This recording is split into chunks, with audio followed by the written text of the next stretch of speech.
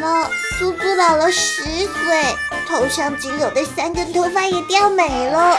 一到睡觉时间，猎梦者一榔头就把我给喊醒。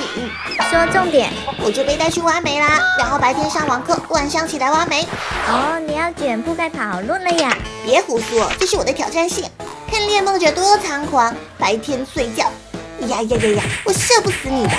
哼，你已经中了我的憨笑半步颠，准备回家料理后事吧。中箭了吗？哎，表姐，你这是对意见有误解。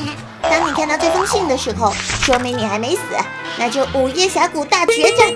表姐这是吃了包子的，猎梦者等级999还有雄心，看来还得再躺平发育一会儿。看你们，等级蹭往上涨，终于躺平发育到9999级，是时候帮表姐料理后事了。这就是大峡谷。唱哪出啊？想来打扰睡觉，就先过了我的坑图大阵。此阵法有我的智慧结晶。我这100万圣面仙人掌糊弄谁呢？刚刚发生了什么？我这100万圣面仙人掌糊弄谁呢？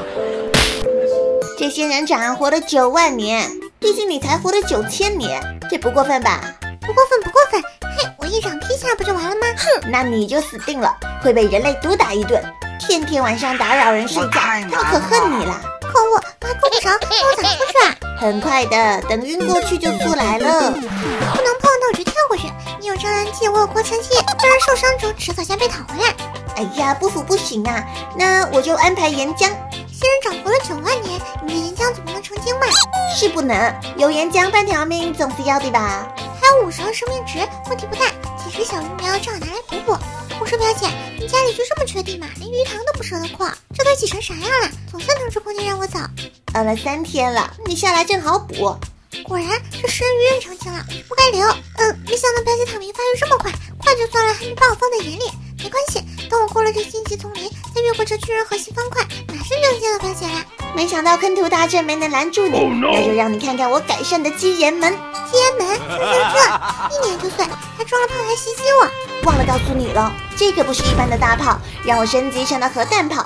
基岩门也不只有一扇，你就在我的家中迷路吧。迷路？炫富，妥妥的炫富，天下都能迷路。我先拆你炮台，再拆你破门，一重门后又一重关，往往被我这猎梦者拆烂。是时候表演真正的技术了。